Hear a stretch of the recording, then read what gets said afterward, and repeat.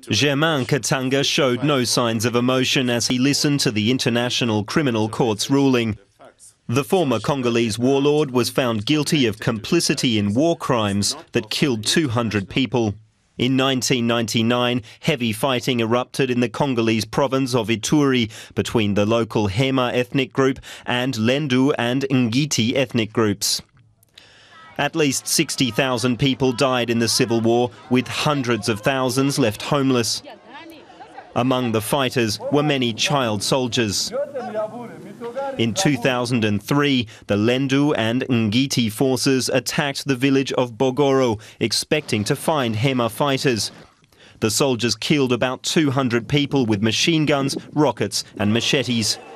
Women and children in the village were raped. Many were abducted and held captive by the militia as sex slaves. Many of the attackers were themselves children.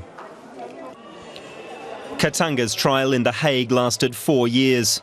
The court found him guilty of aiding forces that committed murder and plundering.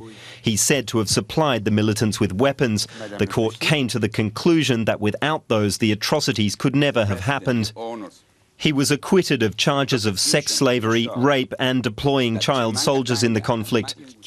The court will decide the length of Katanga's prison sentence in a later hearing. It's only the third verdict handed down by the ICC since its founding in 2002. The court has faced criticism for being slow and ineffective.